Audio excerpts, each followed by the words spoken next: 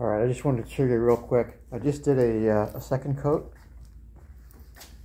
Just want to show you. It dries flat, the sheen.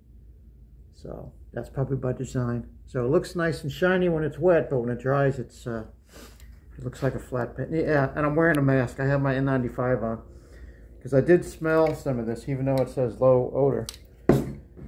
So it's like I said, I gave it a few little spritzes. I'm looking at this big, yeah. Let's take a look, see over here.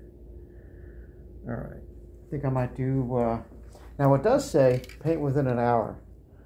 I don't think I mentioned that before. See right here, paint in an hour. Works with alkaloid paint and water-based top coats. So this is probably water-based, I would imagine. So I'll probably do one more. I'm gonna let it sit. I don't want to put too much in that groove, but that groove is looking pretty good. So I was a little bit concerned about overloading that with too much paint. So all right, I think I'll let it sit for a little bit more. I don't think I'll show you the third coat. I'll show it to you before I get ready to put the final coat on. I'll give you a shot of that, okay?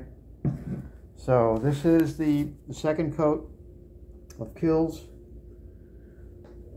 Let's see, let me try to get you a real good shot here. Yeah, that's the second coat of Kilz right there. All right, thanks for watching, stay tuned. And we're gonna try to get this pretty much wrapped up today, all right? So stay tuned, there's gonna be more to come.